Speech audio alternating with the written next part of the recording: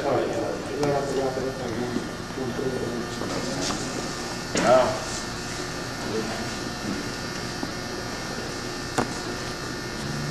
I saw some things that were just incomplete up this cut.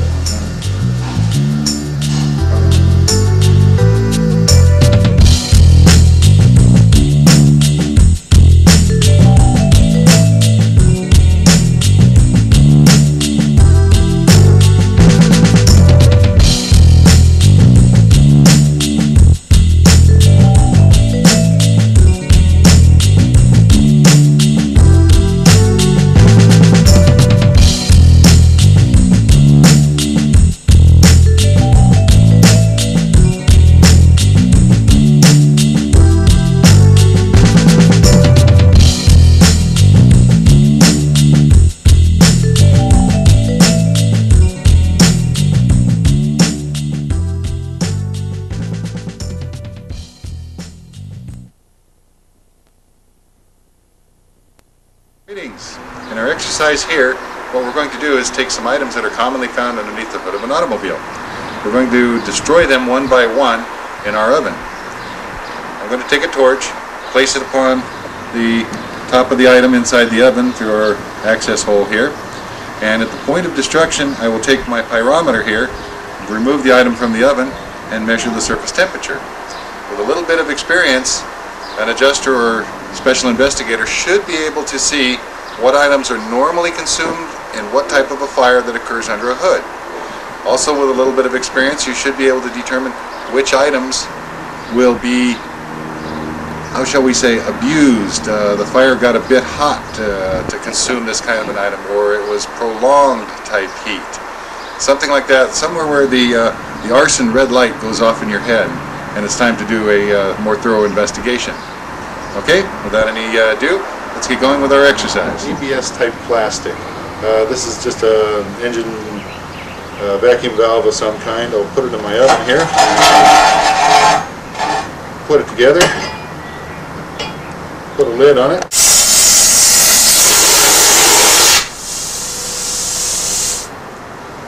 Alright, let's have a quick look at what that item is burning at.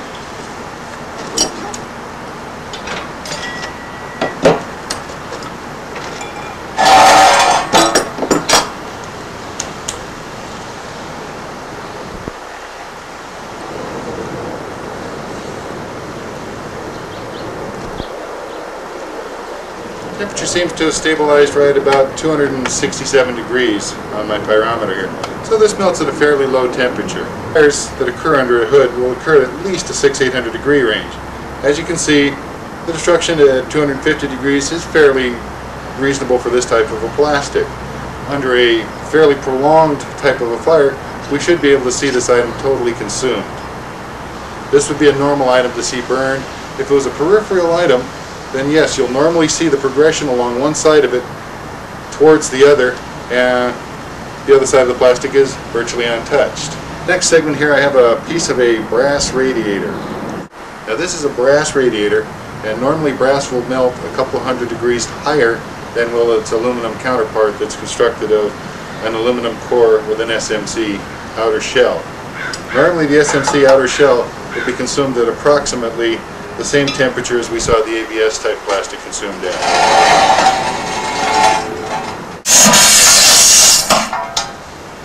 We're getting some nice destruction on that tank area.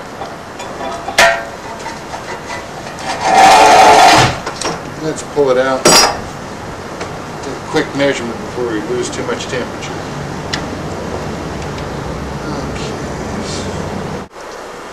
Okay, I'm running into a temperature of approximately 625 degrees right there at that area. This is a fairly thin radiator.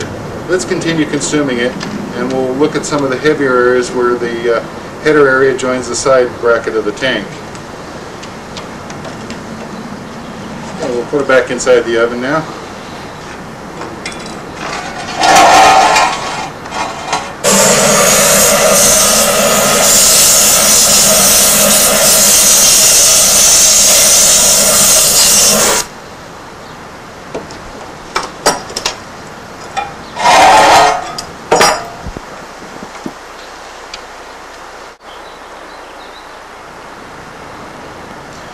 Here's the temperature stabilized out at about 720.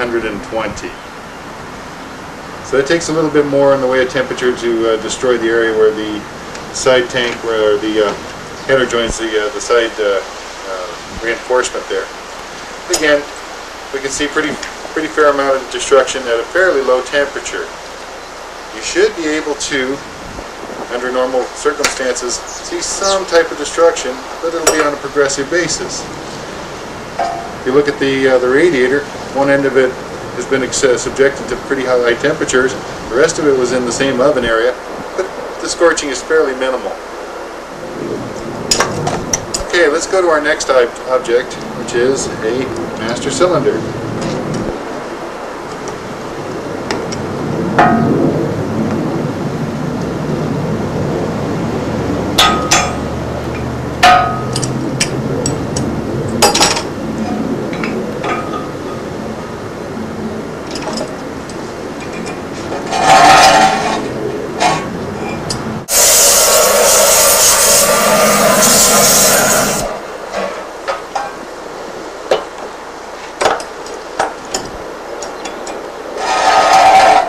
We have a nice melted spot on it, and let's see what kind of a surface temperature we have.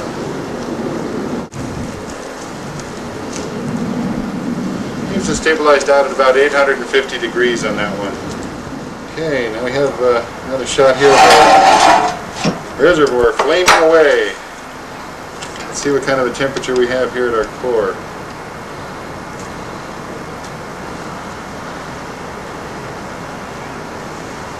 Okay, now at our core melting, I'm stabilizing out at about 504 degrees. That's a pretty healthy little burn temperature for that. That is a common windshield wiper motor. And we're going to take it and place it in the oven. And we're going to burn the winding portion of it.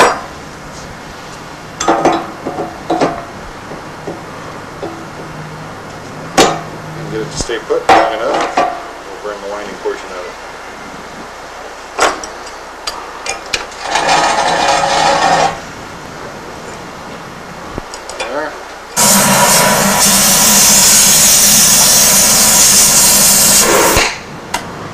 Okay, we'll do this in layers. First we're going to do the surface casing. So we'll do the steel casing here.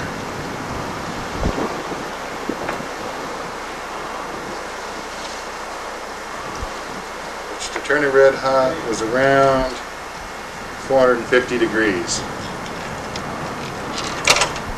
Okay, now let's consume it.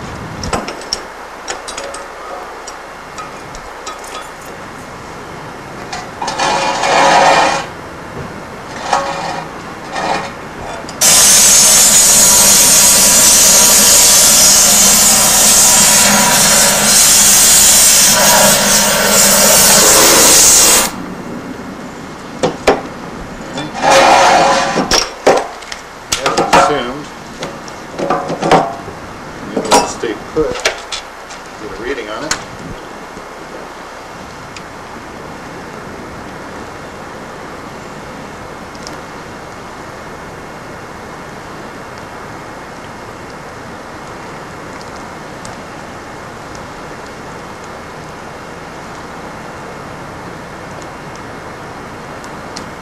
Appears to be about 670 degrees.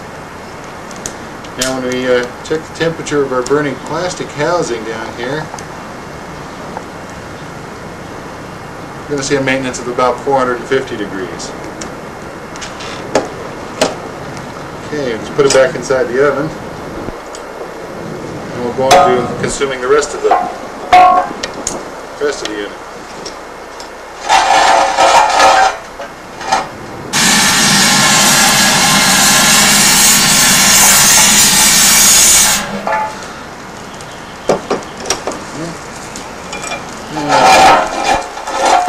Look at it.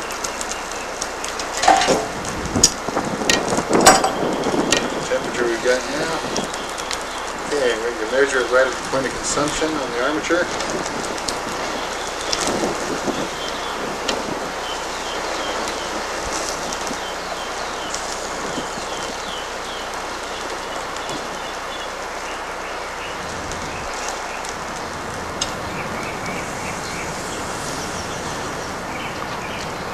close to 1100 degrees at that point, folks. So you can see it just now started to consume the field windings of the motor here. It's already consumed the wiper pump and switch, parking switch area. And you can see a normal progression across the wiper pump. Exercise, what we're going to do is we will heat up the exterior of the oven that we saw in our previous exercise. I'll heat it up to the approximate operating temperature found under the hood of modern engines' exhaust manifolds. What I will do at that point is I will pour common items that are under a hood, namely automatic transmission fluid, engine oil, gasoline, and antifreeze or coolant, onto the surface of the manifold. Then we will see if we can achieve spontaneous combustion. We will also, through this exercise, see which articles are more combustible than the other ones. Okay? Without any ado, let's get started. Okay, I've heated up our 1/4-inch steel to just red hot. Now, normally a manifold will run just under what would be cherry red condition. And let's get a reading on the temperature here. We're just a little bit hot. About 1275 degrees in this application. Now I'll have to stand off screen for this particular experiment, but I'm going to take a cap full of transmission fluid and I'm going to pour it on the manifold. See if we can induce spontaneous combustion. As you can see, we did spontaneously combust readily. Alright. As you can see in this particular instance, if we threw a little bit of transmission fluid on it, let's do it again.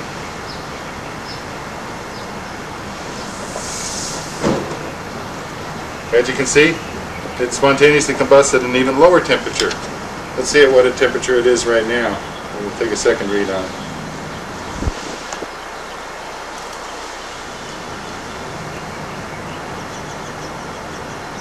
My manifold is down to around 675 degrees or so. So you can see transmission fluid is quite readily flammable. All you need to do is have some come out of the transmission or the cooler lines one way or the other, and you will have a ready fire. In this next segment, we're going to repeat the exact same experiment, except this time we're going to use engine oil. So I'm going to heat the oven up once more time, and I'm going to get it to a cherry red condition, and we'll do a couple of experiments as the item cools off, see if we can induce some spontaneous combustion with engine oil.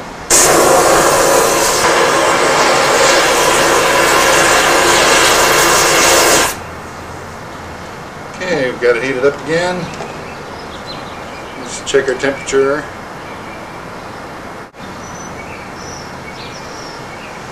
And we hit 1300 degrees with that one. Okay, so we're in the very hot zone. Now we'll take a little bit of engine oil. I'll have to move off camera for this one.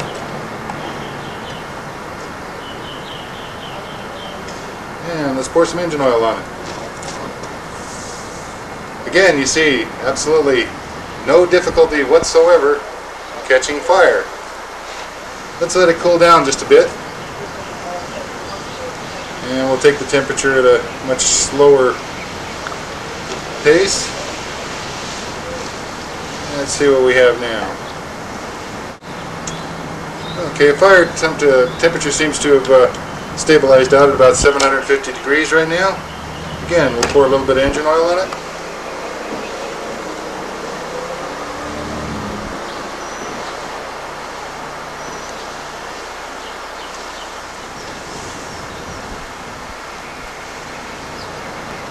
And as you see, the engine oil is not quite as flammable as the transmission fluid.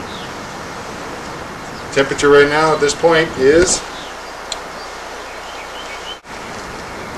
it's stabilizing at about 600 degrees right now, which is actually a very, very normal operating temperature for an exhaust manifold. Also, one thing you do notice though, around the area of the heating zone where we splash the oil, you see quite a bit of flashing from the oil spattering down. That should be a normal item that you see whenever this type of a fire is alleged, where either transmission fluid or engine oil has leaked down onto a hot manifold. you should see some traces of it having been burned off and flashed at the burn zone. Okay, so we can see as the comparison between these two exercises, the transmission fluid will catch fire at a much lower temperature than will the engine oil. In our first experiment with the engine oil up around 1250 degrees, 1300 degrees, it caught fire readily. When we tried the same experiment down around 650 degrees, the engine oil failed to catch fire, even though it flashed and reached a smoking vaporous state. However, the transmission oil very much caught fire at both stages of the experiment. So you can see that one is considerably more flammable than the other. Measured before, we have approximately 12 to 1300 degrees when we get the manifold red hot. And here is a mixture of pure coolant. Let's see if we can catch it on fire. No question about it. It is readily flammable, folks. That's a pure. Let's try it with a 50-50 dilution mix.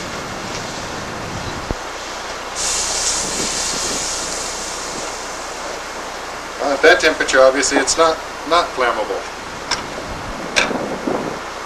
Let's cool it down just a hair, and we'll see if we can catch our pure mixture at a lower temperature.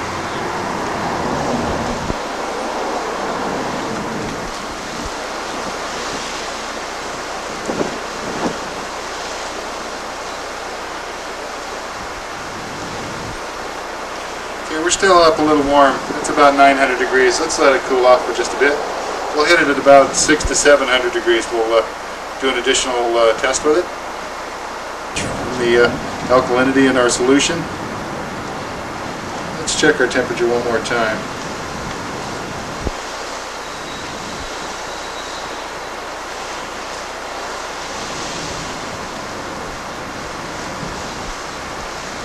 Okay, that's a little closer. That's about 650 degrees. We'll try our experiment a second time with the pure solution of coolant.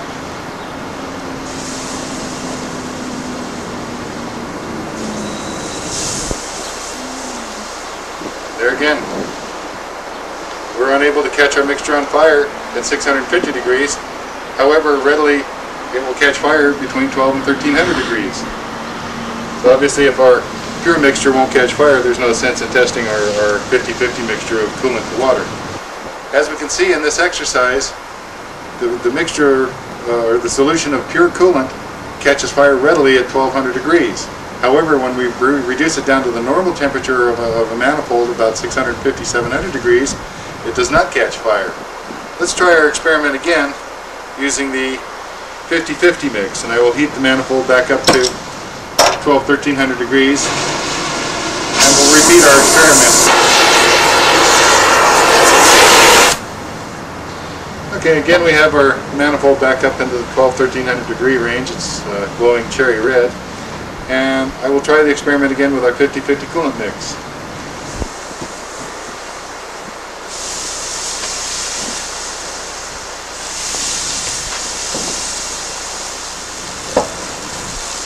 As you can see, I don't know if we can catch that. It just barely flashed fire momentarily. It is burning as we speak, even though probably under these camera conditions it's invisible. Just barely caught fire at the 1200 degree range. Let's let it cool off just a bit, and we will try at cooler temperatures and see if we can get it to spontaneously combust. Okay, that's about 680 degrees, roughly about the operating temperature of the normal manifold.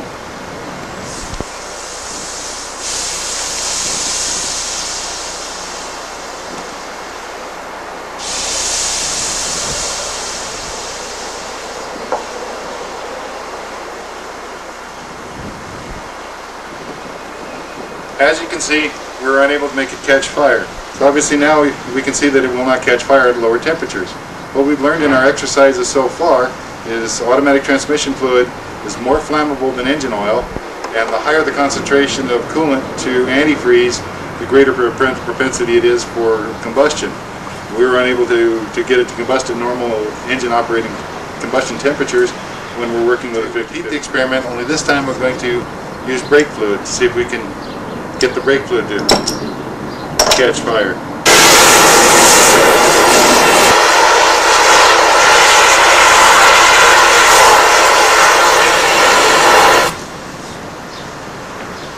Okay, take our sample of brake fluid.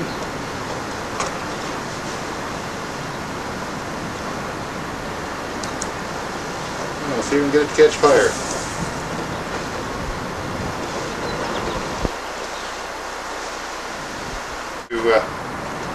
Let's give it a moment or two to cool down just a bit, and we'll try it again on a cooler manifold.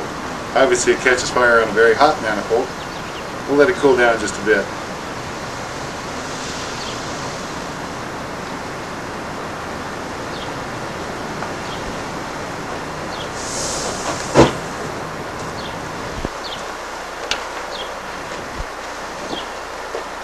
See, in this segment, the brake fluid caught fire at both temperature ranges spontaneously.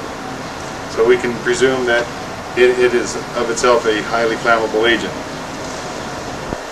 Okay, in the final segment here, what we're going to do is I'm going to measure the air temperature of a burning piece of carpet inside my oven here.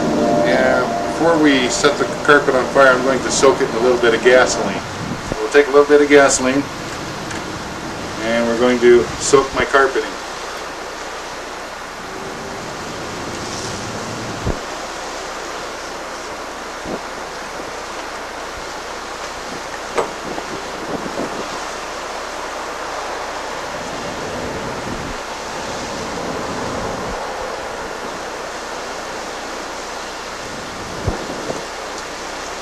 Soak it real good on both sides.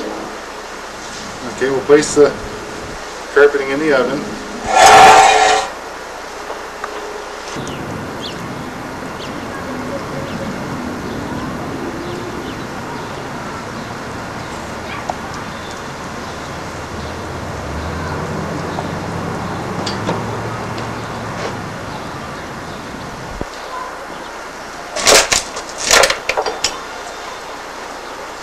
Okay, now we'll withdraw our carpeting.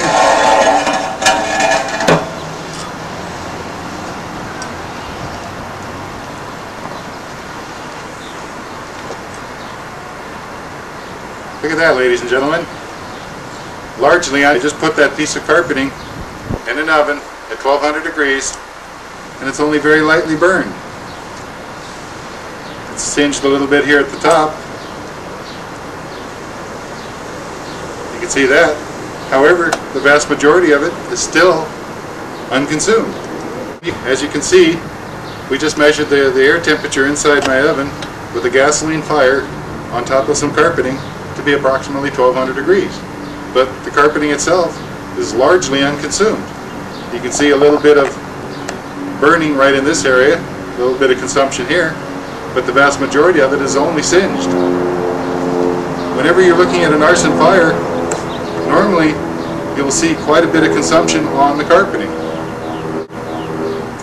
In a normal fire, the carpeting will show radiant type heat, not actual consumption like what we're looking at. As a general rule, when you see carpeting completely destroyed in a vehicle, that's an excellent sign that arson has occurred or some kind of accelerant was present in the fire.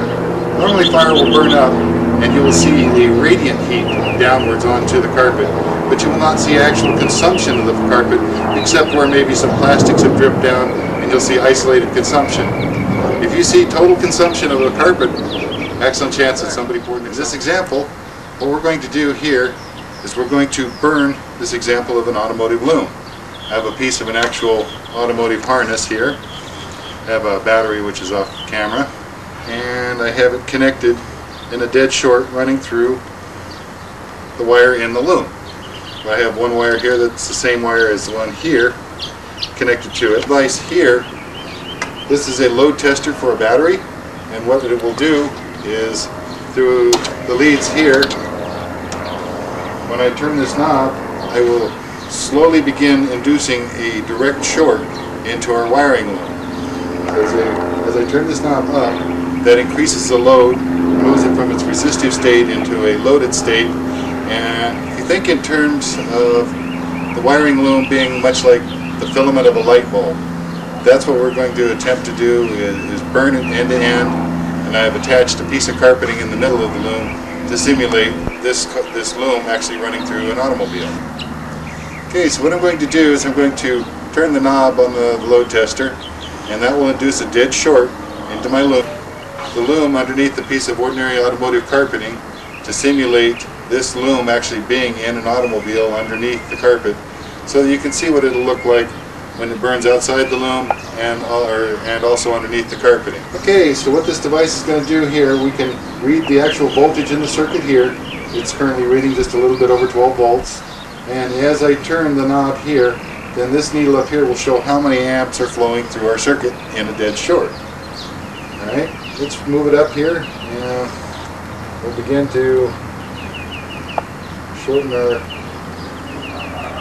cable, see if we can achieve consumption. Alright, I'm at 25 amps right here. The wire seems to be handling it admirably at this point.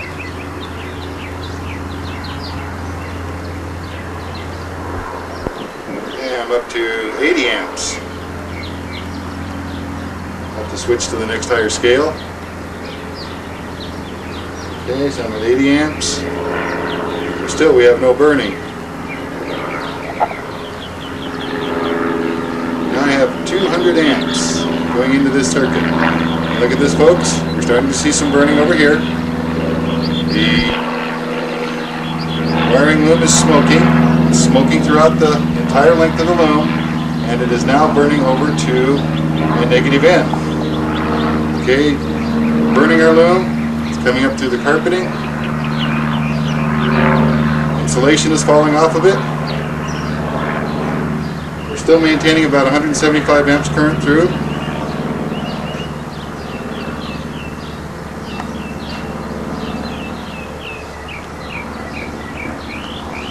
Yet we have no ignition. This is the true nature of an electrical fire that you're looking at. It will smoke, it'll burn the insulation off, it'll run the battery dead, but it typically is not going to ignite unless it's allowed to continue this, and somehow it's made of materials which will allow the burning. You can see that it's now melting itself all the way through the carpeting. The battery is still maintaining a good 170 amps.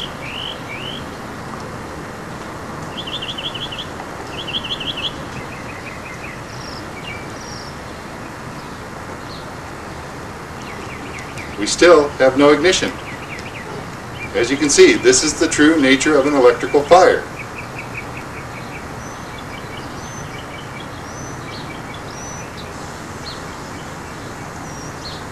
Finally, at the last portion of our burn, we are still now just barely getting ignition through the carpeting down to here. We have ignition over here, and we have, or I should say, insulation melting over here. We have insulation melting over here. And we're just now barely working our way through the carpeting. That exercise was conducted with a brand spanking new battery, which was fully charged. I ran the battery completely dead, and I was unable to achieve ignition with a current modern loom with automotive type wiring running underneath a carpeting which is of standard automotive design. It simply is very, very difficult for one of these types of fires to cause ignition on modern types of upholstery, plastics, carpeting, insulation on the wire. Our battery is now run dead, and let's assess the damage that occurred. The insulation is burned off of our positive end here. This particular one goes directly to the positive of the battery. It burned all the insulation off. It burned through the trace in the taped up section. I do not have, from here to here, I do not have melted carpeting. Yet from here over through in here, I have melted carpeting. It started to burn the trace through here, here, and here. Although you can't see it very well, it has burned the insulation off of this end, but not quite as badly as this end. So you can see, this is the true nature of a damage path of an electrical fire made with a DC battery. Okay, as we can see in this previous exercise, we were able to melt the loom. We successfully melted all of the insulation off of the wire here. We've melted the carpeting down onto the loom, but yet we were unable to achieve complete ignition.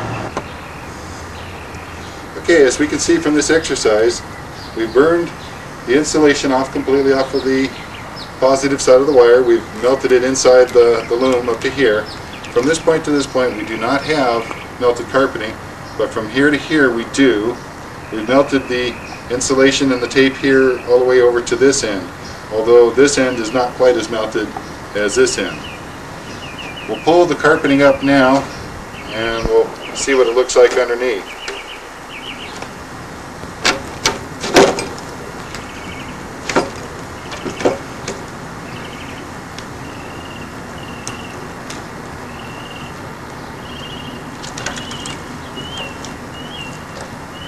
Okay, let me hold the board up just a little bit.